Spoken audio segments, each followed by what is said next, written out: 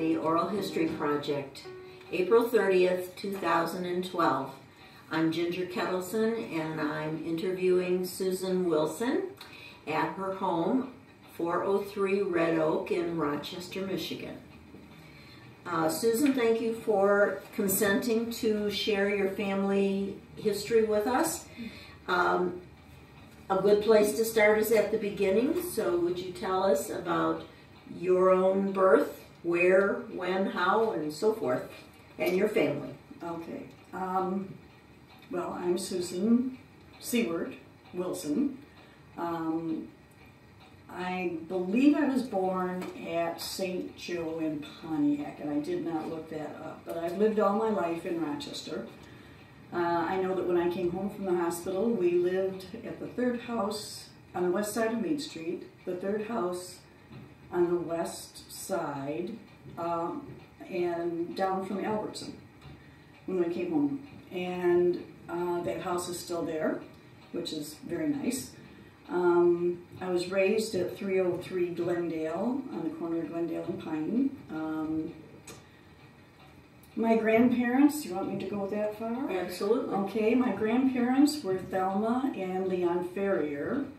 My dad's side, on my mother's side, on my dad's side was Adolph Seward and his wife Elfrida Seward, and she was a Giebert that went along with the Giebert hardware. Do you want your me to parents? My parents? Parents? My parents, yes. My mother was Lucille Ferrier, and my dad was Kenneth Seward. And then, okay, and we have a family tree chart, so those interested could find out more. Siblings? Siblings. I have two brothers. I have a younger brother, David, and an older brother, Paul. Paul lives in Mississippi, and David lives in Atlanta, Georgia. All right. Your father's occupation, family business? My father worked at National Twist Drill most all of his life. Before that, he worked on farms with uncles and some of his grandparents and different things like that. But his main, he retired from National Twist Drill, and I don't know the year, but I would say it was probably around 80. I don't know for sure. He was a setup man for all of the ladies that didn't go to war in 1942. He started, I believe they built National Twist Drill in 1942. And he went to work there as soon as it opened. And he was a setup man and set up all the machinery that the women were going to have to run while the men were off to war. He had three brothers. He actually had more than that, but three of them were already in the service. And he didn't have to go because of his priorities here at National Twist Drill. My mother was a teller at National Bank of Rochester, at the Big Bank building downtown Rochester. My parents divorced when I was 10 years old in 1953. And I was granted, well, my dad went to court and he got custody of all three of the children so that we were all stayed home on Glendale where I wanted to be. So that was a good thing. You want to tell us about school? Well, I went to Woodward School. It was a half a block away, so I got to go home for lunch every day. That was kind of a nice thing. I can remember at the Woodward School we had always had to take 2 cents with us to school so that we could go downstairs and buy our milk. And it came in little pint bottles about this big. And I remember that because even in the wintertime we had to go out the front doors and in another door right next to the front doors to go down the stairs. You couldn't get down the stairs unless you went out front. And it was always so cold and everybody hated to go. I mean, of course, we all had to wear dresses back in that time. I mean, you never wore pants. Nobody had jeans or anything like that. I had Mrs. Ensign for my kindergarten teacher. I can't remember my first and second grade, but and it only went to the third grade. My third grade teacher was Mrs. Francis, and when the school closed and they were going to tear it down, they had a sale, and I was able to go over there and I got the transom that was over top of our third grade classroom. And I also got the railing that went down the stairs where we always had to go downstairs to get our milk. I bought that railing too. So and you have those here in your home? I have, well, my daughter has the railing because she bought a new home and she wanted to put it in her home. All right. And I have the transom, yes, I do. All right, all right. Do you have any memorable school events that would give us a picture of Rochester when you were in elementary or high school? Well, after Woodward School, I went to 4th grade at Central, which was a long hike because you had to live 1.5 miles away from school in order to take a bus.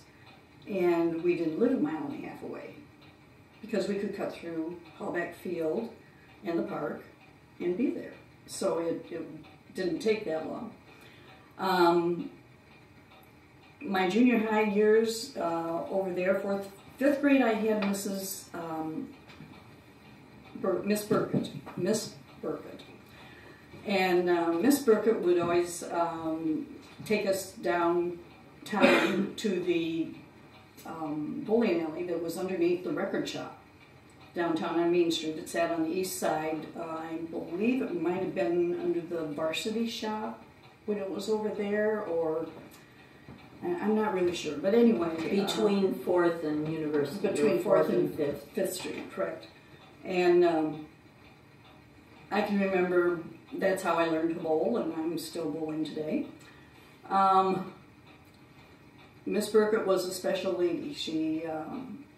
She was very, very kind to everybody, and I think everybody remembers her as being probably one of their favorite teachers. She was good.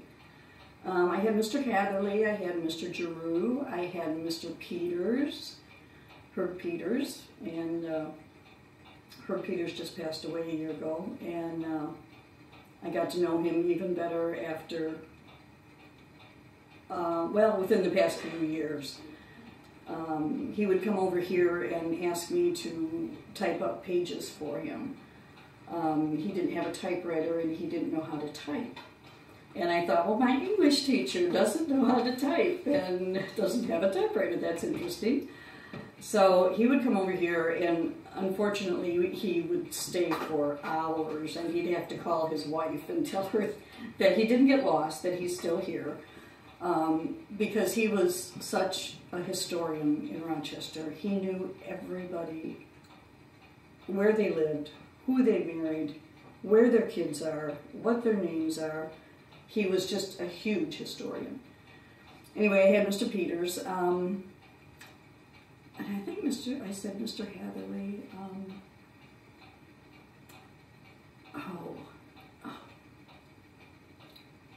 Who's the school named after out on Sheldon?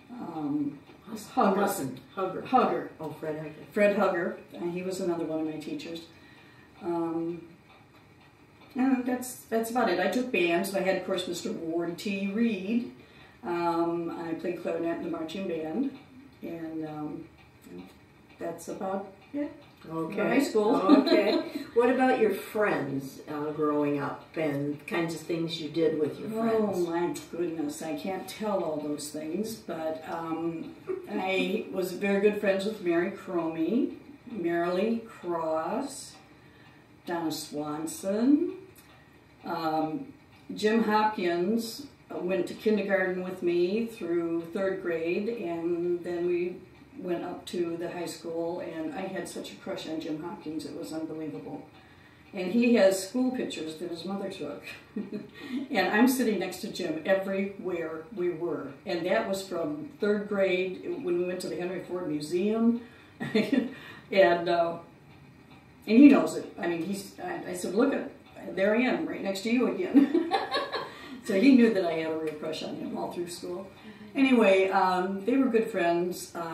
Marilee was an especially good friend, Marilee Cross.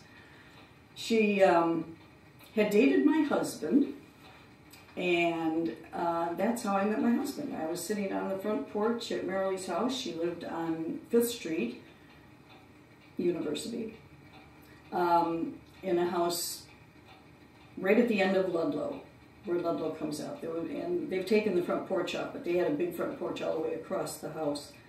And her and I were sitting out there on the front porch, of course, waving to guys as they went by and all that kind of stuff. And the 2 guys went by and tooted their horn at us, and we waved, and they turned on to Ludlow because they were on their way to the baseball games to see if there were any good-looking chicks there. And they came back, and they knew Marilee, of course, and so they parked around the corner and came over, and I can remember Rod got grease all over his pant leg for some, I don't know what he got into, but probably their old car that they were driving that didn't have a floor in the back seat. Anyway, that was our how I met my husband after Marilee had met my husband's best friend, Daryl Cooper, on the Boblo boat. So that's how they all got together. So okay. That was my friends. What are your happiest memories from your childhood?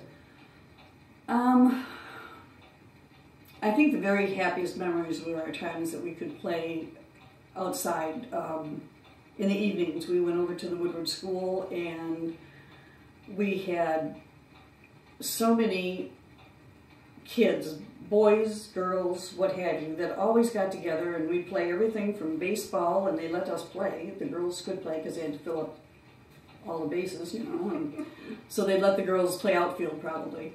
But we had Monty Clue, Howard Hinkle, the Wilsies. There were 3 of them, Barbara, Richard, and Bruce. There were the Sherbys that lived on Ferndale. There was Susie Bridge, was my very best friend all through elementary school. Her and I knew each other from the time we could walk, and I could go up to her house because we both lived on Glendale. And her brother Gary, and Gary was killed when he was 16 in a very terrible accident on out by Dutton Road on Oregon. Anyway, let me see, there was Mitzelfield, Stearns, McGowan, I don't know if I said him, Penny Gray. It just goes on, and these are all the people that would gather every night. We'd play hide and go seek after dark, which was even more fun because it was dark. And it was safe enough in those days your parents would let you stay out after dark. Oh, absolutely. Absolutely. We didn't have to be home until 9 o'clock, and on weekends it was, you know, we could stay out until, most of us had to be home by 9 or 10 o'clock. But we were only half a block away, so they knew where we were too. Do you recall any hardships during your growing up years? The hardships were after my parents divorced. I was the only girl in the house, which was hard for me because I couldn't have pajama parties or anything like that because the only people there were men. It caused a few problems, but I was happy to be at home with my family rather than with my mother, who remarried, and I wanted to be with my dad. Had she moved to another community? No, she was here in town. Let's talk about employment. What was your first job, and what kind of jobs did you have? Well, my very first job was babysitting, and that was a very difficult task because I had, every day after school, I had 6 kids that I babysat for and had to make their dinner. Parents didn't get home until about 7, and I made 50 cents an hour. Okay. That'll make everybody today cringe.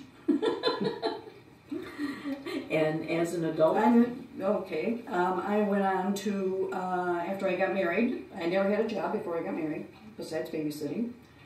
I got married 3 months after I graduated from high school in 1961. And I did not go to work until after both of my children were in kindergarten. So in 1974, my mother was working for Adams High School, and she said they had some openings, and would I like to fill out a application to work at the schools. So I did, and I had an interview. At that time, I was co-president of the Rochester J Sets, which was a separate organization from the JCs at the time. And she said, do you have enough time, the lady that was interviewing me said, do you have enough time with all your busyness and to work? And I said that I really thought that I did. So she hired me, and I worked at Van Hoosen Middle School. I was a secretary. I was a media clerk to begin with for 18 years at Van Hoosen, and then they eliminated the media clerk's position, so I then put in an application to work in the counseling office because that was one of the jobs that was open, and I was third on the seniority list by that time. So I took the jobs in the counseling office, and I was there for 8 years, and then I retired in 1998. Okay, very good. Tell me a little bit about your marriage and your children next. Okay. Well, as I said, I married Rod in 1961, and he had graduated from he had graduated from Waterford Township High School, and we had dated for 3 years before that. I met him in,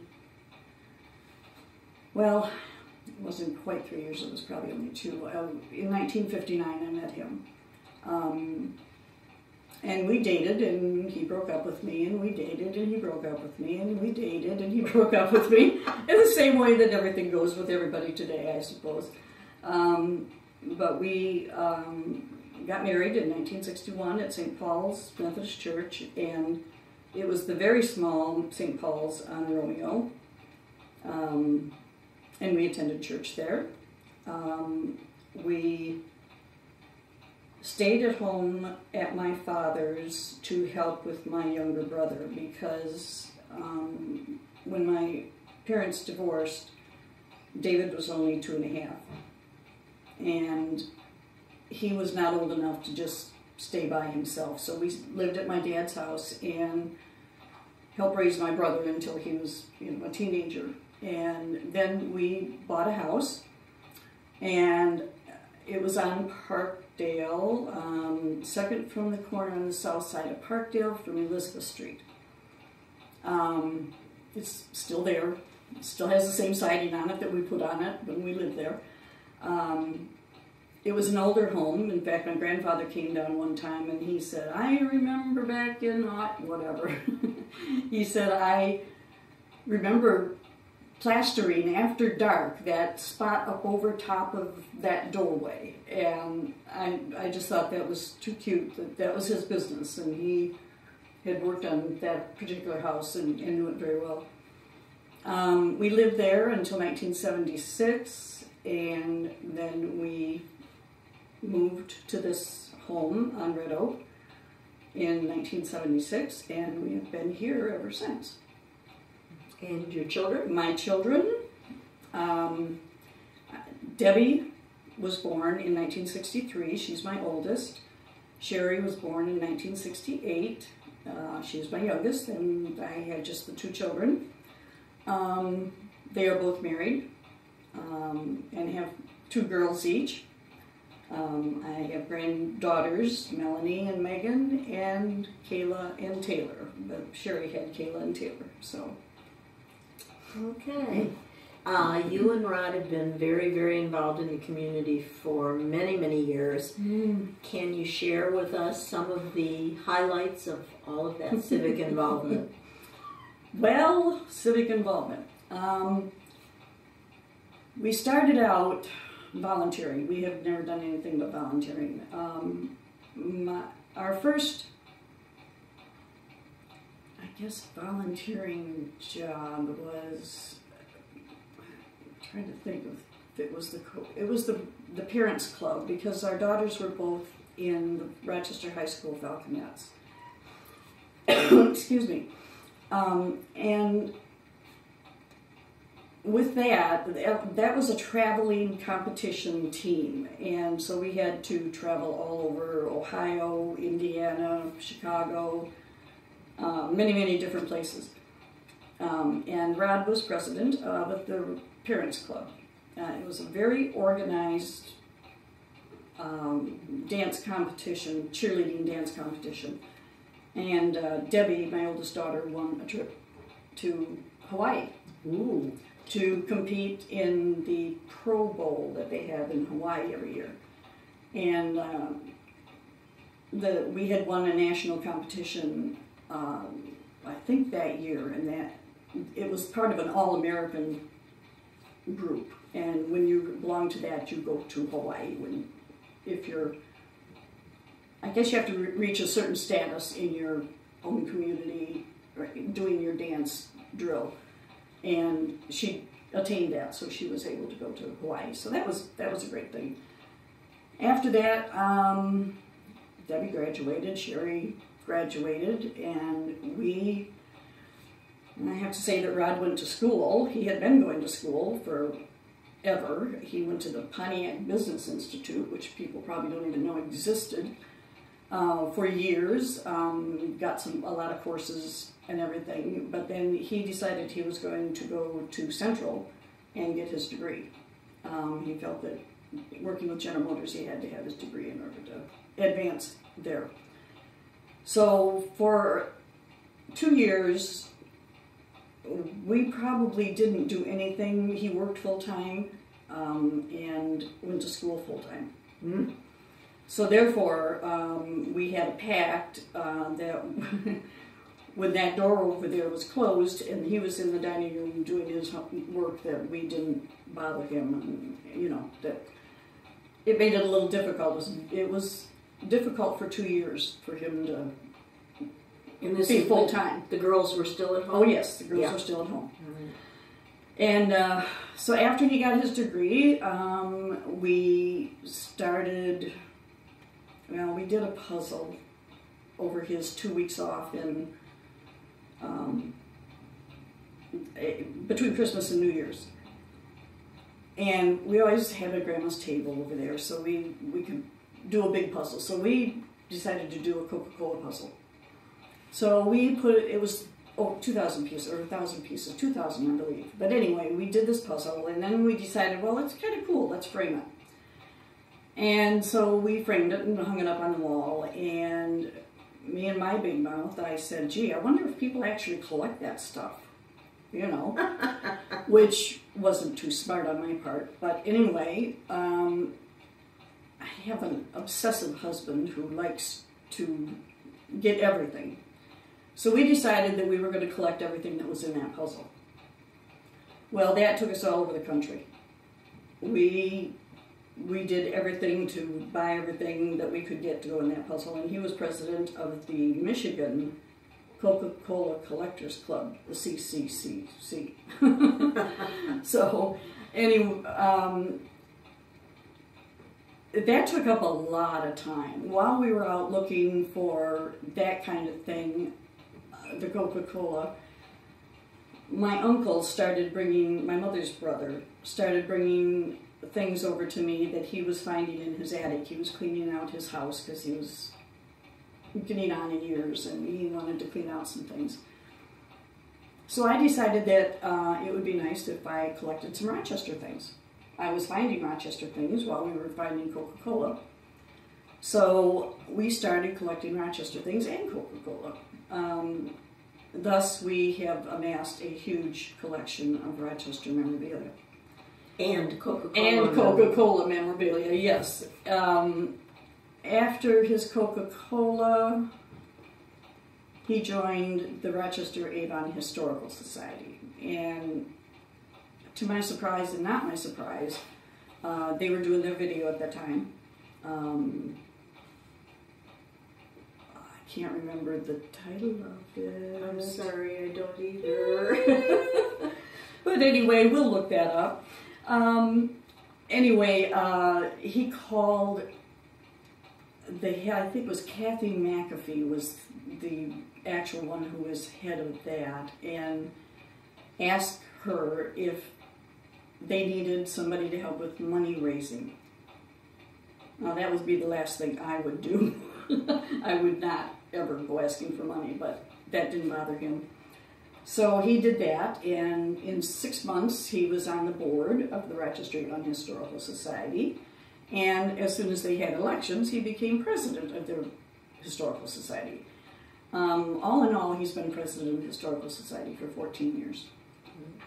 And not doing all the work himself. You've been support staff there. Absolutely. I mean, we have worked together on everything. And I'm going to put a little interruption here.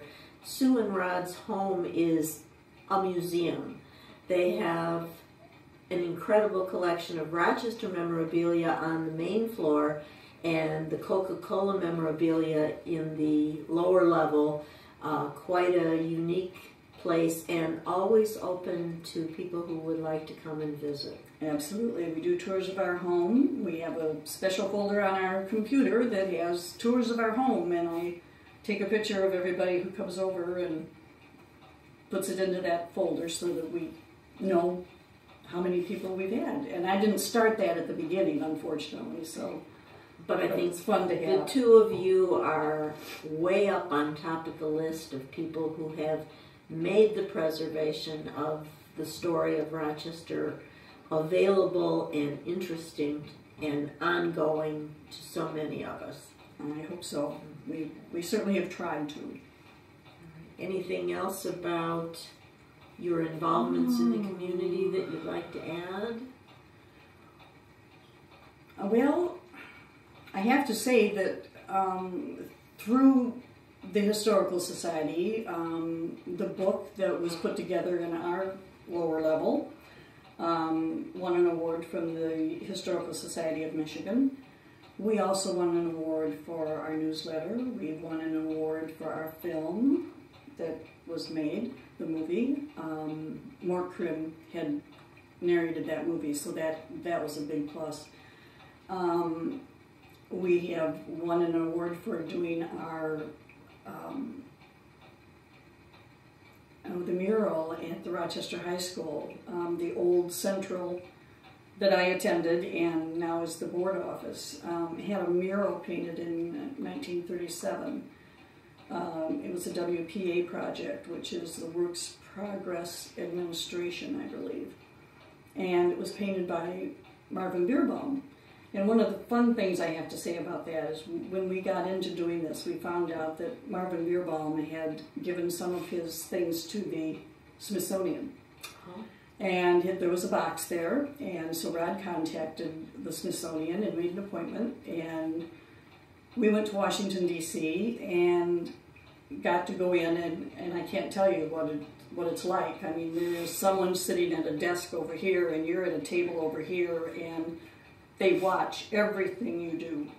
You can take one page out at a time and put it back, and take another page out at a time. And so we started out at the front of this box, and we got into one of the folders, and we pulled out a picture of Marvin Bierbaum painting our mural, which was, you can't imagine the shock and the awe, and I mean, it was just one of those moments that you can't imagine happening. And there were two pictures, one of them mounting it over the windows, over the front door. Original. The original, yes. And one of him painting it, and that was superb. So we won an award for that from the Michigan. Were you allowed to photograph? No. Nothing? Nothing, no. But we did, Rod contacted the lady that we talked to originally again, and they made a digitized photo of these two pictures, and sent them to us so that we could use them, not in the newspapers, but we could use them for the presentation when we got it finished, and we'll be on the wall at the school and so on. So that was a super thing.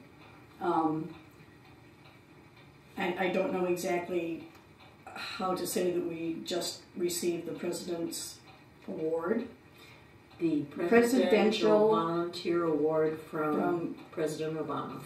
And the letter from President Obama. And that was very significant, and we were very humbled by that. That was wonderful. Congratulations, and well deserved. Well deserved.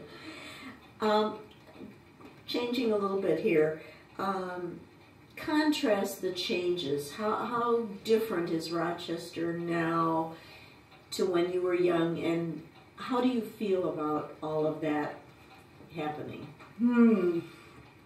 Well, I've often said that I wish they'd have closed the gates a long time ago because Rochester was totally different when I was growing up. We never locked our car, locked our house. We leave the keys in the car overnight. It was just such a safe, small town to live in that nobody ever worried about anything. Crime was absolutely not happening here at all, as far as everybody here was concerned. And like I said before, we were able to play outside until after dark, and nobody worried about anything happening to us. It's changed in that respect, but the whole world changed when we got the internet. I think it's definitely everybody can contact each other at any moment all over the world now, and that makes it a lot different just in itself. We didn't have TV, which is hard to believe, but we couldn't just sit at home. If we sat home, we had to listen to the radio. And it's just changed so drastically. I loved our neighborhood because any other place, I don't think, would have had the kind of neighbors that I have, that I had. I can't remember if I listed all the people that lived in my neighborhood. I listed the kids. The kids you were talking about. Well, right straight across the street from us was Lou Mitzelfield, who was, I believe, the superintendent at National Twist Drill. And next door to him was Roy and Bev Rewald. And next to him was Harry Lytell's son. Across the street from Harry was Tracy's.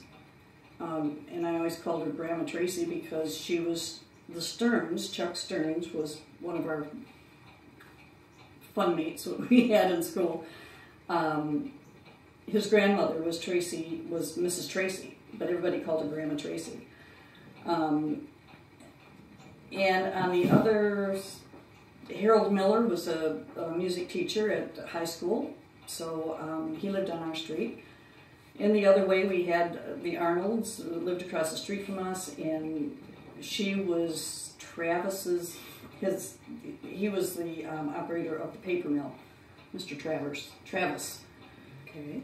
And she was his secretary. Next door to him, or to them, was Harry Lytell, and he owned the oil company in town, and across the street was Dr. Woodruff, and there was Chuck Stearns. There was my friend Susie, who lived in the next house, and it seemed like our neighborhood had a lot of influential people that we look back on and know their names now, like Mitzelfield, Rewald, and it didn't mean anything when we were kids. They were just our neighbors, you know, and I had no idea. And I found out through my family tree when we did our genealogy that Martha Seward, which is my maiden name, married Frank Rewald, the oldest Frank Rewald. So my grandfather and Martha were brother and sister. And so I didn't know that for years and years and years. I asked my dad one day, why didn't you tell me? And he said, you never asked. So a lot of relationships that you have besides friendships, they're actual family relationships. Yes, and but I never knew. But that's the way it was back then. You just accepted everybody, you know, as friends, and everybody got along. Everybody has fights, but I don't remember any fighting in our neighborhood with all those kids, and there were lots of kids. I do remember one fun thing that I just have to interject. Behind Chuck Stearns' house, and this is Carl Stearns, who owned the theaters downtown Rochester. Behind them, there were no homes or anything all the way over to Tinkham. We had fields that we could just play in and run in and toboggan in and so on and so forth. But there was one great big huge apple tree behind his house. And the boys in the neighborhood got the big idea that how fun it would be to dig underneath that tree, underneath the roots, and have a big hut to play in, you know, to decorate. And so we dug and dug and dug underneath that tree until we had this huge hole underneath that tree. I don't know why it didn't fall in. But we played in that all the time. It was great. I don't know what we did, but we just, you know, decorated it, and it was someplace to go hide from the parents and stuff like that. But it was one of the fun things we did. Good memories. Good memories. Very Is there anything else you'd like to add to the wonderful production that we're doing here today? Oh, I think I've taken up a lot of time and talked a lot.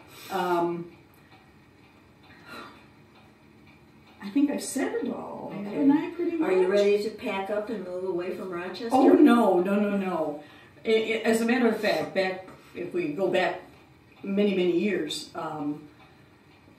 65, 66, back in that time frame, Rod and I decided that we wanted to move to California, the land of milk and honey.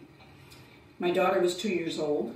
I thought my dad and my mother both, even though they were divorced, they both were going to kill us because we're taking their only 2-year-old grandchild to California where they might never see her again. And it was just unbelievable. But we sold everything we owned and took a 3-by-7-foot trailer and put it on the back of our Chevy Impala and drove out to California. And Rod's folks had lived out there. His dad was transferred out there. So we knew we had some place to go to spend the first night until we found an apartment. Anyway, the worst thing in the world we could have ever done. It was just horrible. I hated it from the minute I got there. I wanted to come home, and in 9 months we were back.